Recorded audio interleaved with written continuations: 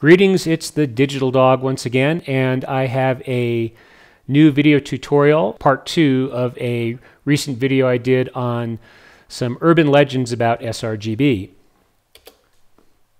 This is what I'm going to cover today. Some specific misinformation that I gathered directly from the internet. If you care what other people see, you'll have better control if you edit photos start to finish in sRGB. Most images are in sRGB color space. A misstatement about how sRGB is smaller than CMYK, but basically that if you're printing professionally, you don't ever have to go beyond sRGB because CMYK is a smaller color space than sRGB. We'll look at that.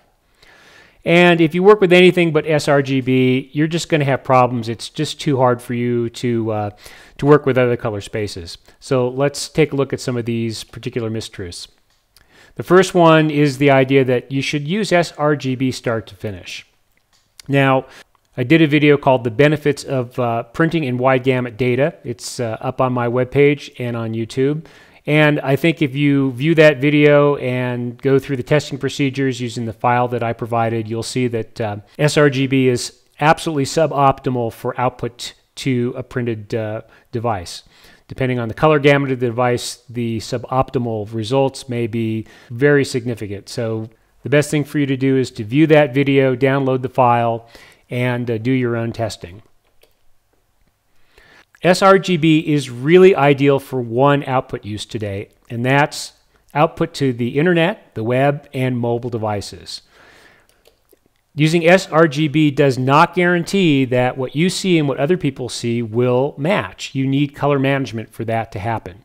Many web browsers and many applications are not color managed, and therefore sRGB is the best answer today simply because many of the devices we're working with mimic sRGB. If you're working with a color managed application, it really doesn't matter what RGB working space you're working with. They'll all preview correctly. Here are two links that you might want to copy or pause the video and take down that will allow you to check whether or not your web browser is color managed. The first link is a very quick and easy way to see if your web browser is color managed. The second one goes into a lot of detail about how to configure certain web browsers for color management. It's much more thorough. I recommend both, but if you want a quick and dirty test, go to the first URL seen above.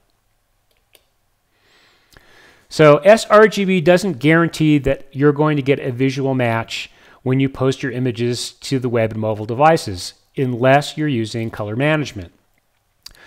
For RGB values, a set of RGB triplets, a set of numbers to preview even close to identically, we need color management. That's its goal.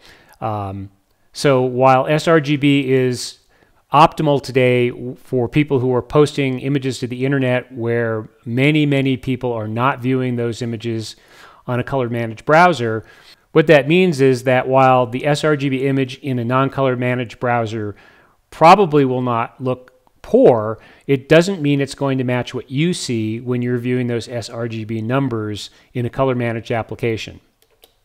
The reason we post sRGB to the internet and to mobile devices today is that most display systems, when they are not working in a color managed fashion, will produce a reasonably looking image from sRGB. That's because most of these devices are roughly sRGB-like. I'll show you in an upcoming slide what happens when you work with a display that isn't like sRGB and it assumes sRGB. This all falls apart. For example, on a wide gamut display without color management, sRGB looks really awful. I'll show you what that looks like. So sRGB is a specification from the past century. It was based on a CRT display with a specific set of color phosphors. Not many of the devices like that are in use today. Modern LCD displays try to mimic sRGB and they do a pretty good job depending on which LCD display you're using. But again, the internet and mobile devices without color management is the Wild West. Basically, anything is possible. We don't know if the people viewing these images are using a color managed browser. We don't know if they've calibrated and profiled their displays. We don't know how the displays are calibrated and profiled. So sRGB doesn't guarantee a match. It just guarantees that if you use sRGB versus Adobe RGB or ProPhoto RGB or any other RGB working space, sRGB will look the least worst on such devices.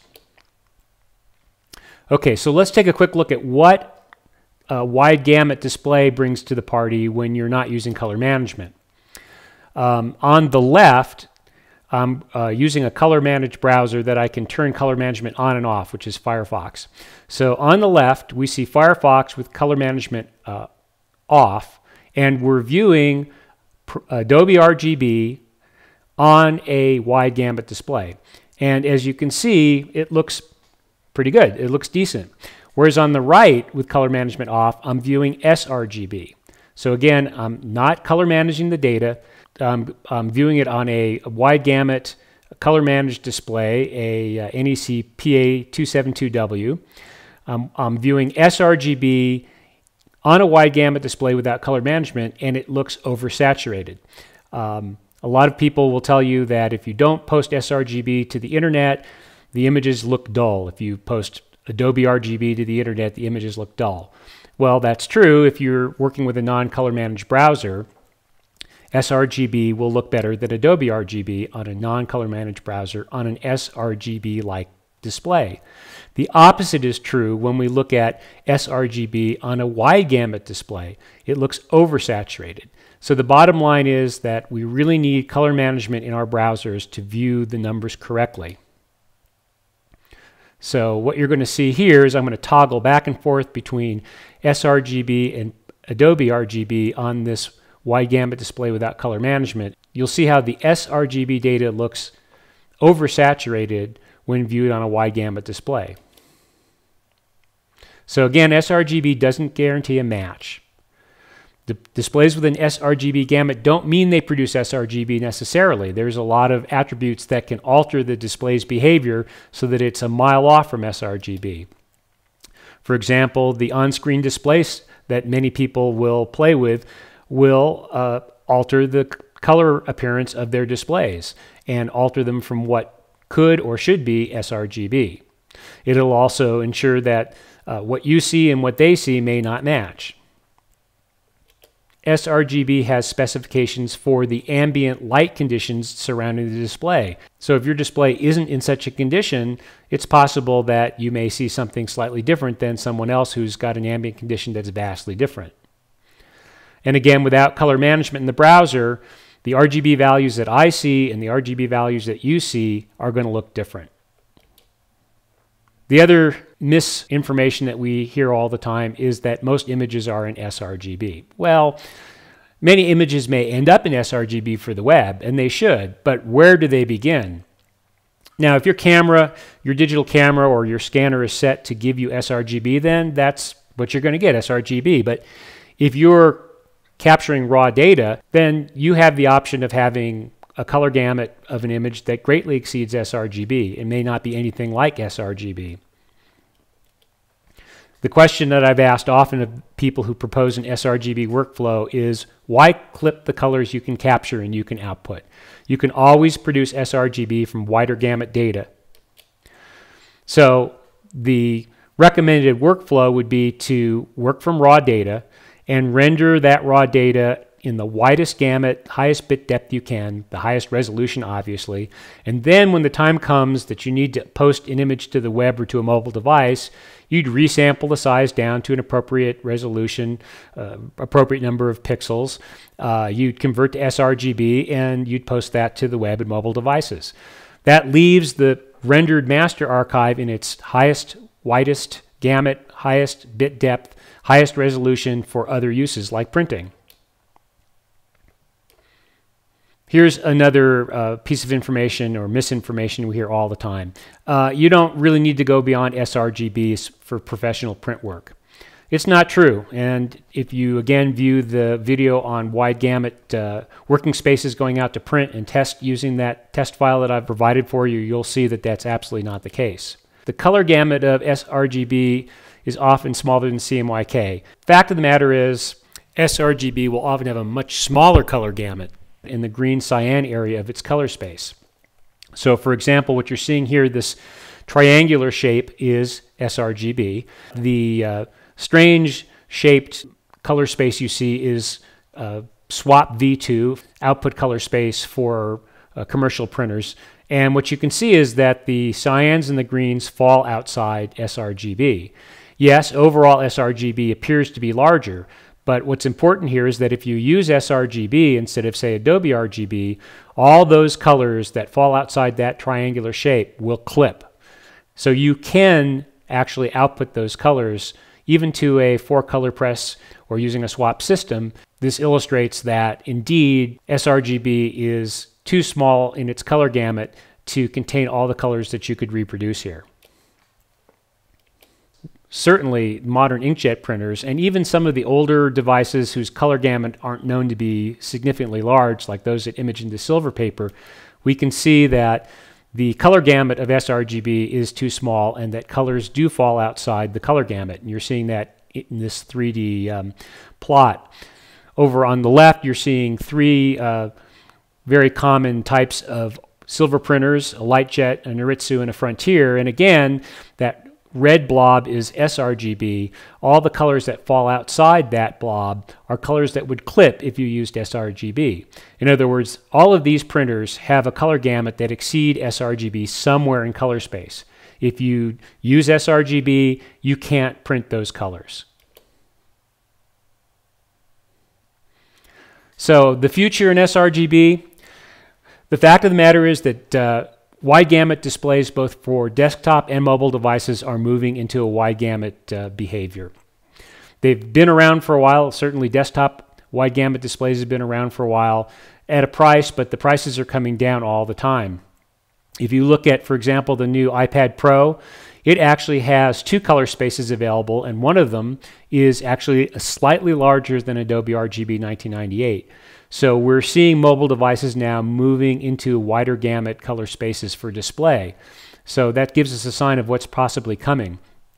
Eventually, sRGB will be the wrong answer as more and more devices become wide gamut, even if they are not color managed. Now, hopefully, again, browsers and applications that need to view color images will become color managed across the board, in which case we could use sRGB or a wider gamut color space.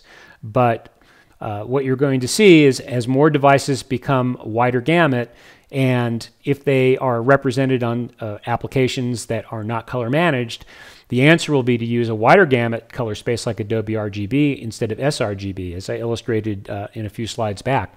If you were to use sRGB in a non-color managed fashion on a wide gamut display, it's going to look too saturated. It will not look acceptable.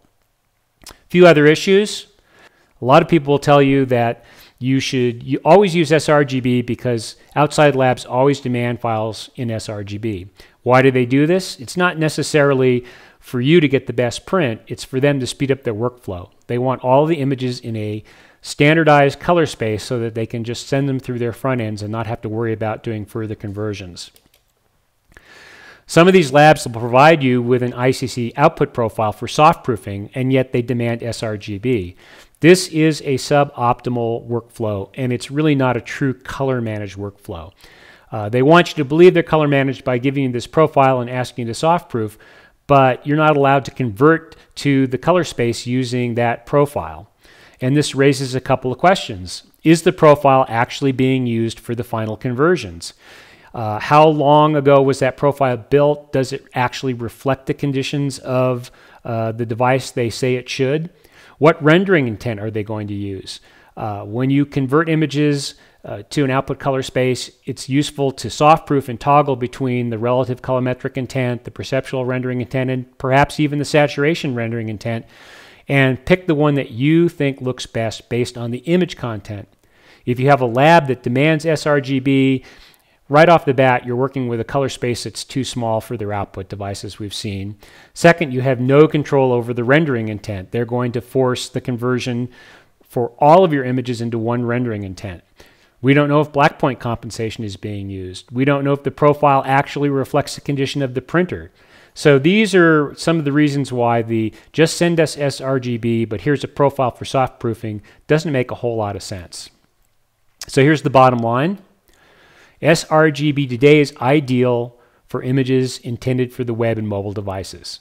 But it doesn't ensure that once you post those images, what you saw on your system and what other users see will visually match. They should be relatively close.